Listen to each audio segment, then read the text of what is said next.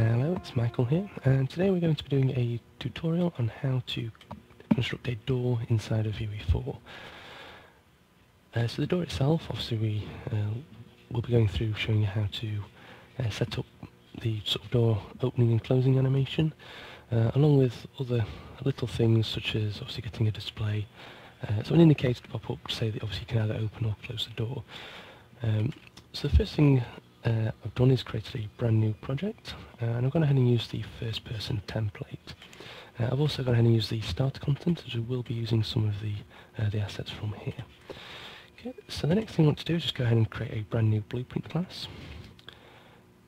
So just go ahead and right click in your content browser and click blueprint class. For the blueprint type, you want to go ahead and click actor, and this is just the actor type that we'll be using there. So I'm just going to go ahead and give this a name of BP_door, like so. I'm just going to go ahead and give that a quick save. Okay, so go ahead and open that up. And what we actually want to do now is add the static meshes we'll be using for the door. So in the viewport panel on the blueprint, once you've opened it up, you just want to go ahead and go to the components panel and click the add component. From the list, you just want to go ahead and choose static mesh. So I'm actually going to go ahead and call this door frame, because we will be including a door frame for our door as well. So with the door selected, we want to go ahead and actually define what the meshes we're using under the details panel. So I'm going to go ahead and call that door frame. Okay, so this is the door frame static mesh that's included within the starter content. I'm actually going to go ahead and just move the door frame to our root of the blueprint, so that just causes that little ball icon to disappear there. Okay, so the next one we want to do is go ahead and add another static mesh, and this is actually going to be our mesh door. So the actual component will be obviously opening and closing, like so. We just want to go ahead and align this up, so you may need to adjust your snaps. Like so. Okay, so the first thing you'll probably notice with this particular door mesh, the pivot point itself is actually at the bottom corner of the mesh, and it's also directly in the middle, like, as you can see there. So if you are setting up or creating your own door meshes, you just want to make sure you're obviously following a similar sort of stance such as that. So it just makes rotating the door when you're opening and closing it a lot easier. Okay. So the next thing we want to do is actually add a trigger to the blueprint, and this is what will allow us to actually interact with the door. So I want to actually add a box collision, and I'm going to go ahead and call this the trigger. Usually helps if I can type, like so. Okay, and the box trigger itself is a little bit small at the moment, so I'm just going to go ahead and increase the box extent. It's going to make it 8 units tall.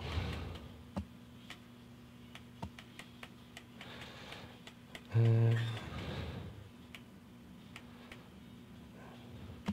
we'll make it about 8 units wide. And the depth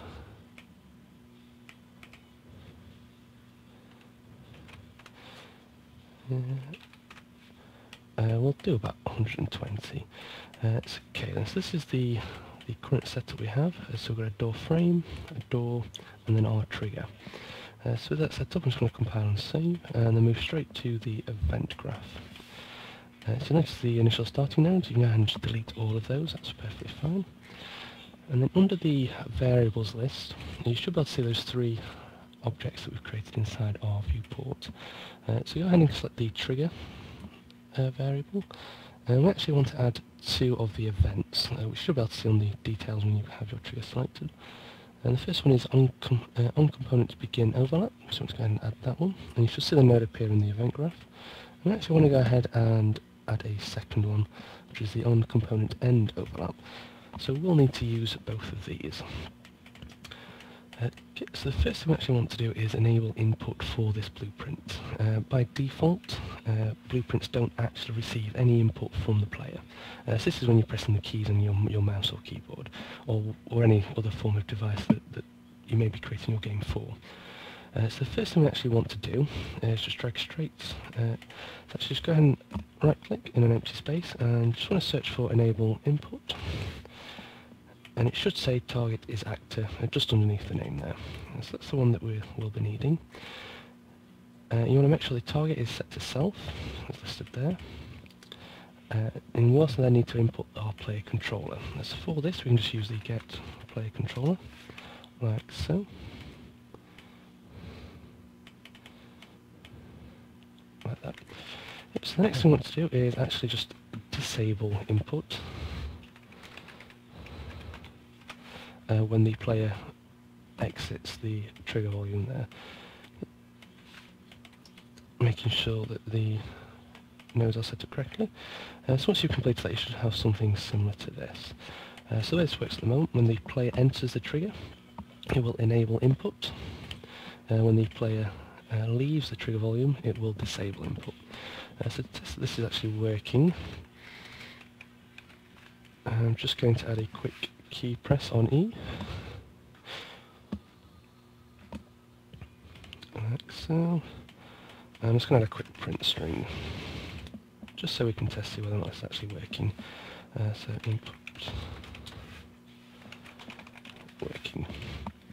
Okay, so just compile and save, and then we can add the door straight into the level there, and we can go and test it. Okay, so when we're away from the door, if I press E, nothing happens. If I move to the door, press E, you'll notice at the top left there it says input working. Okay, so our input's now obviously set up there. Okay, so what we actually want to do, instead of using the E press here, we actually want to use an input binding. So I'm just going to go and just delete that for a moment. And save.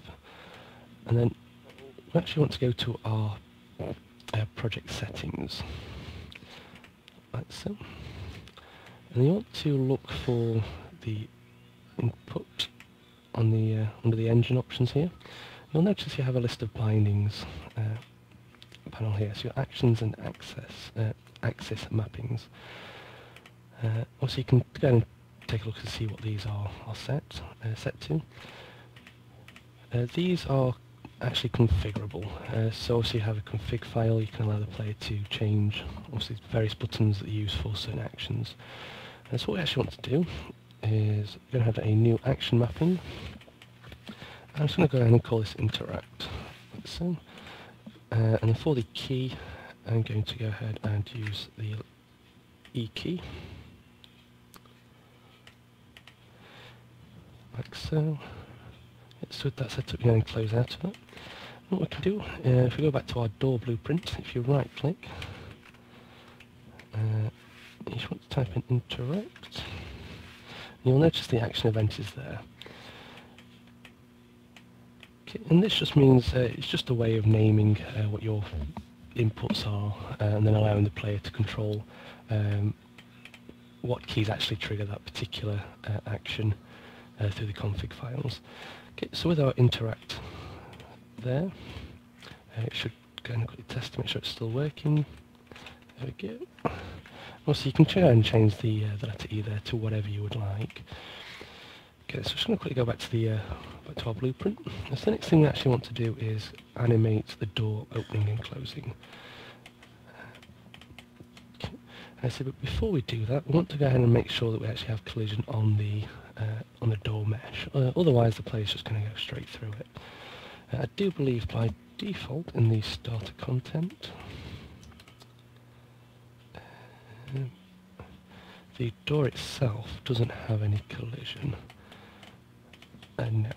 So obviously you're just going to open up the static mesh door that's in this starter content. I'm just going to go to collision and add a box simplified collision. I'm actually going to go and add a collision to the door there. It doesn't have to be perfect. You could always scale a little bit smaller. It's just something to stop the player from passing through.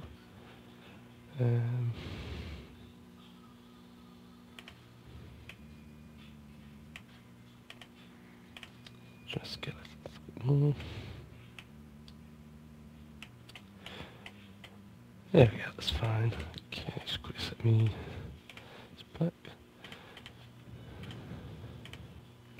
Okay, let's quickly test to make sure the collision's working. Yep, so the player's no longer going through the door there. Great. Let's just open up the door blueprint again. Now, so the next thing we actually want to do is know whether or not the door is open or closed. So go ahead and add a new variable. For this I'm just going to call it door open, like so, and the variable type is going to be a boolean.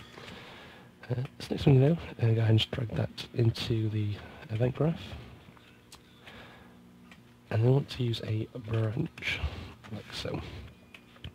And what the branch will do, it will branch off depending on whether or not this variable is true or false. So this just allows us to control what we do. So if the door is open, which is true, we want to go ahead and set the door to closed, and vice versa, set the door to open. This is just so we set the state of the door whenever we go to actually change it. So we can plug that into there.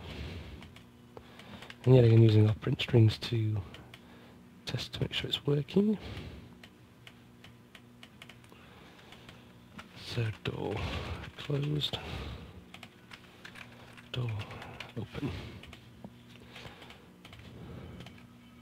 So now if we go back and test, if we press the E, obviously we'll then cycle through the various options, setting states for the door there. Okay.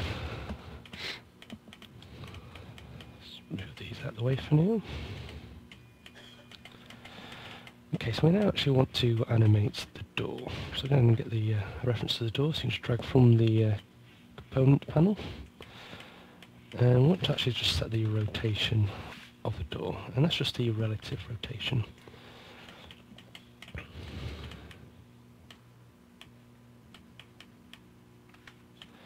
Let's go ahead and just duplicate it.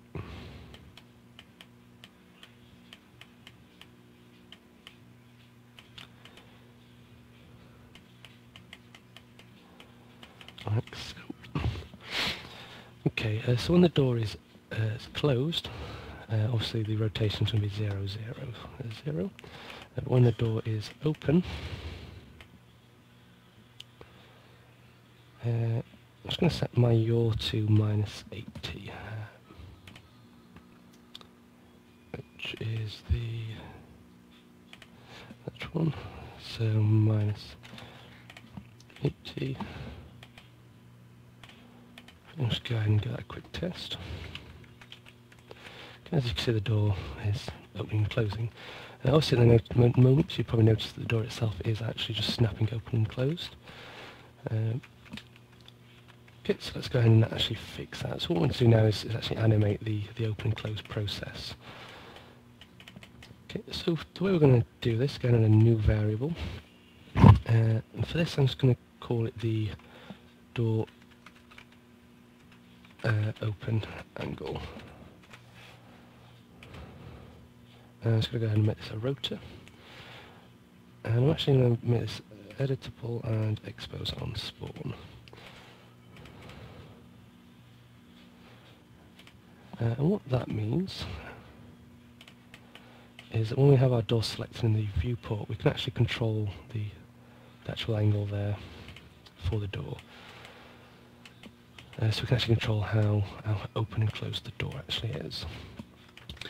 Well, one quick thing I'm going to do is quickly go to the construction script. And I'm actually just going to go and just copy this door open. True and false. Okay, so for true, I'm just going to go ahead and set the relative rotation to the door open angle. And if the door open is false, I'm going to go ahead and set that to 0, 0, 0. Okay, and on the door open, I'm going to go ahead and make that editable, and yet again just expose on spawn. Which means now when you're in the viewport, you'll notice there's also a door open option. So you go ahead and check that. It should cycle through the door open angle. At the moment it's also set to 0, 0, so if we go and change that, in the viewport you can then actually just see how the door's going to look. So I'm just going to go and set that default to -8 for this particular blueprint. So for that, when you set a default, it just means when you drag it from the content browser, the particular variable will be set to what the default value is. But because the variable is exposed, we can manually change it in the viewport there. Okay. Okay, so now if we go back to the event graph, I want to actually start tweening between the 0 yaw and the defined yaw in the variables tab. So for this, we're going to actually go ahead and use a timeline. So go ahead and add a timeline. I'm just going to call this driver. And I'm just going to go ahead and add a float variable. I'm just going to go ahead and call this time. Okay, so the next thing I want to do is add some points to this timeline. So if you shift click, you'll create some points. So the first point I'm just going to set to 0, 0, and the second point I'm going to set to 1 and 1. I'm then going to go ahead and right click and just click this to a I think I need to set both, and set these to a user defined, which gives a nice sort of ease in, ease out effect on this particular value. So what the timeline is going to do, it's going to change the time variable from 0 to 1 over the space of a second. Okay, so if we go back to the main event graph again, you'll notice our timeline is here with the time. So what we can actually do now is just play, just set this up. So when the door is closed, so the door opens, we want to play, and when the door is closed, we want to reverse, like so. Okay, and what we can actually do now is delete one of the set relative rotations and use the update. And we want to just tween from our starting angle and 0. Okay. So we can now go to enter. No, let's want to lerp the rotor. Like so. And I want to plug the time into the alpha. So what this is going to do, it's going to tween between the value of A and B based on what the alpha is. So 0 would be just A, 1 would be just B, and something like 0.5 would be in between A and B. So I'm going to go and plug that in like so. Obviously, additional option is you could always go ahead and check the shortest path option there, which is perfectly fine. Okay, so we should actually be able to go ahead and test this now. So as you can see, the door now opens and closes in a nice animated fashion. Okay, so it does appear that based on the angle there, the door is actually a little bit too small for me to squeeze through. So I'm just going to go and just quickly scale that up. 1.1 should be sufficient. There we go.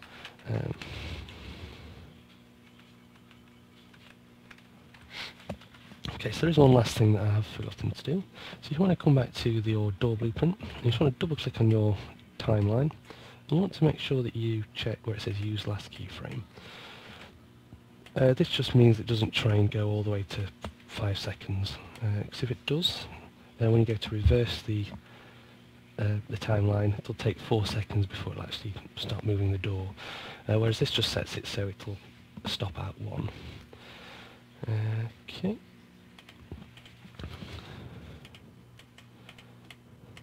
Okay, so the last thing we want to do is just set the start time for the actual timeline. The reason why we need to do this is because with us setting something up in the construction script, this allows us to change whether or not the door starts open or closed.